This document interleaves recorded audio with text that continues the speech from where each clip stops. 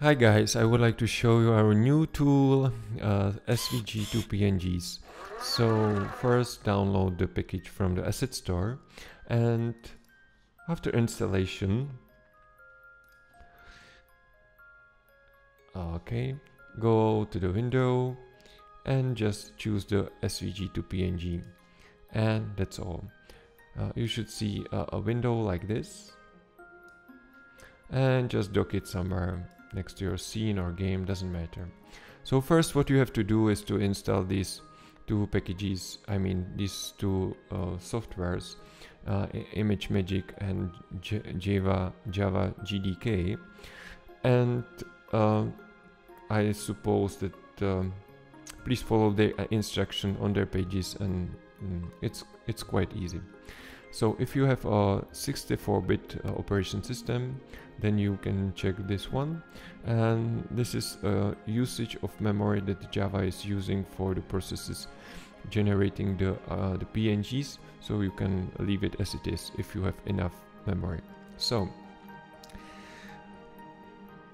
supposing that you did it, that you install it, we will create now a simple Adobe Illustrator file, and we will create there 2 or 3 slices, so that you can see how we parse these slices here and how we export them into several textures you need for your games.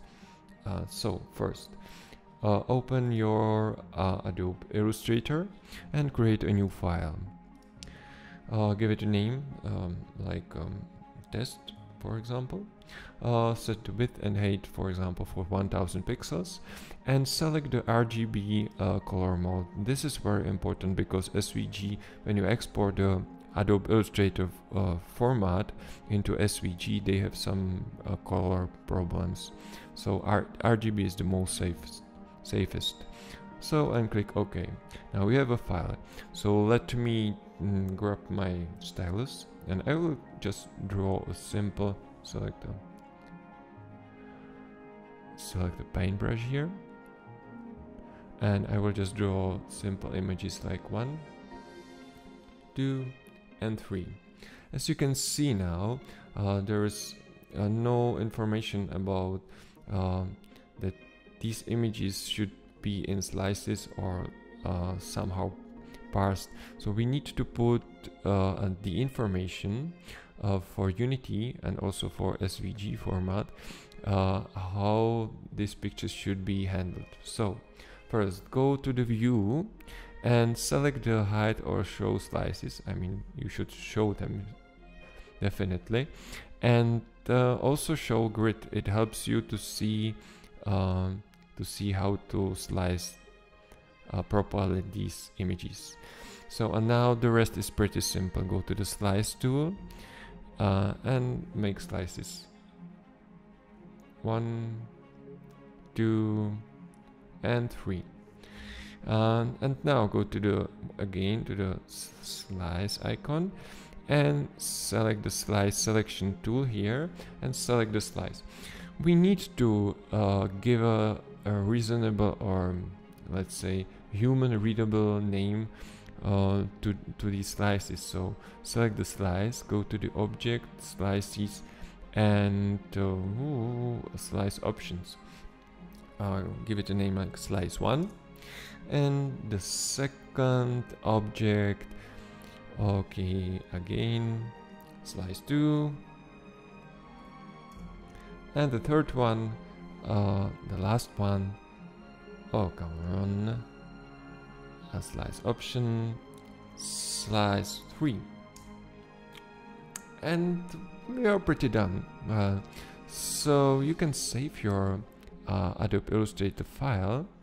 So let's say save it, and I would recommend you to save it into your directly into your Unity project. So I will create there sources, and okay, let's test. I'm sorry. and let's save it like a test here, and let's say okay, and that's all. Well, since Adobe Illustrator is a pretty complicated format, we need to convert it into something simple. So the most common format for vector graphics is SVG. So you just go to File and you choose Save a Copy, and the Save a Copy is sure. You will choose your SVG format, and okay, let's call it test SVG, and okay. Now here, please select the convert to outline. This is really important because when you will use your fonts in your Adobe Illustrator file, these fonts needs to be converted into outlines, otherwise the SVG format has some kind of problem with it.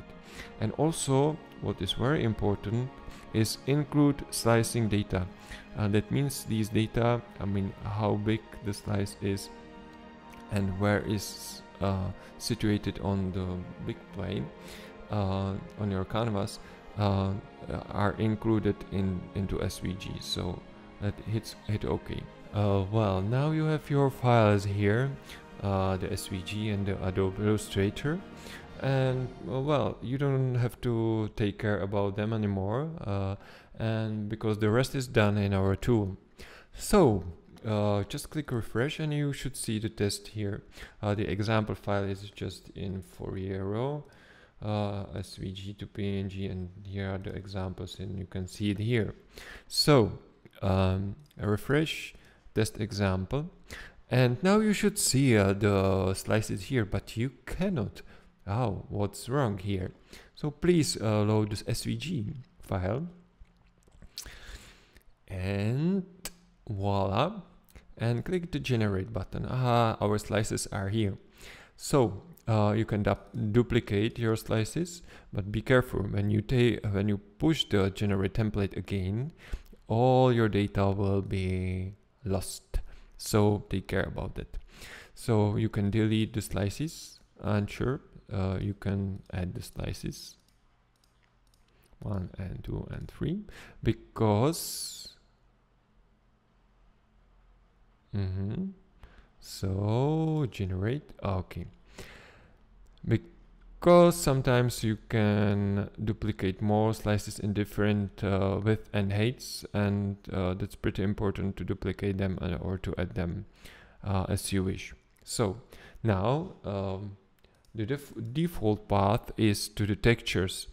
I mean textures here in the assets and textures. You cannot see it here, but when I press the G here, well, let's switch it to the desktop for 3 times. Okay, and we have textures here, and the slices, slice 1, 2x, and slice 1, 4x. What does it mean, 2x and 4x?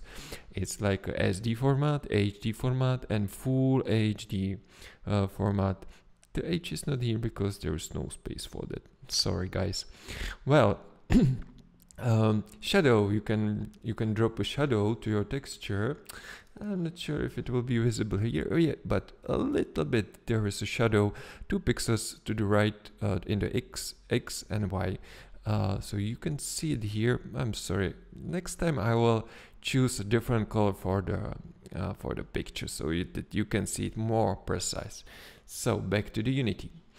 So you can switch it off. You can switch off like full HD, or you can switch it like this, and or like this. And be careful because we have a selection here. When I deselect all, this won't work. So all these I mean the whole row here is working only for the selected items. So you can select all or deselect all. So like here, yes, and that's it. Okay, well, now you can apply the prefix or suffix to your file, like prefix, and you can apply it for all. And when I generate it now, 1, 2, 3, You can see that you have a slices with prefix. Wow, that's pretty nice, no? So, and now why do we have the width and height here? Well, the SVG file as its standard is describing is that you can generate from SVG, a PNG or JPEG, doesn't matter, in whatever resolution you want. So for example, I want to have the SD, that means a slice without the 1x or 2x, the SD file as a 50 width. Well, in that case, please put there the 0 here, and what that means for our tool is that, okay, I want this texture to be 50 pixels width, and the height will be automatically scaled according to relative to how you change, or how you change the size relative to original width. So when I press G now, 1, 2, and 3, you can see that we have this slice. Okay, reveal in Finder, and you see the dimension here. Voila!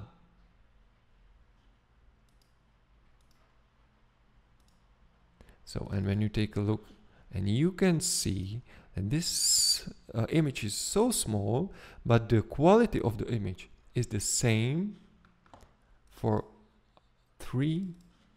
all three images. It's completely the same. Now you can see the shadow here, definitely. Yeah. So, and also the opposite is true. So when you put here 0 and you put here that you would like to have the height of 100 pixels, and you press generate, 1, 2, and 3. So now we should have a file, you see, 100 pixel in height, and the rest is just done with our tool. So, and that's all. You can generate all textures with this G. Please be careful that you have selected your exported slices, and yeah, that's pretty all. Well, let me think about it a bit. One more, or one very important thing is save your exports. That means save what you, how you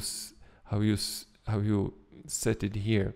Just click save, and you see the source is, the saved file is text.txt, and it resides next to your SVG file. So when I take a look into your source directory, you can see it here, and it is serialized data from our tool. So, and you can always, and when you press refresh and then go back to test, you see that all what you had set is stored there. So you don't have to set it again. Well, and that's probably all I can say to our tool. I hope you will enjoy this tool, because we use it really in production line, and it's super easy to generate tons of textures and use them in your game. Doesn't matter if you are make 3D games or 2D games. Enjoy and see you. Bye bye.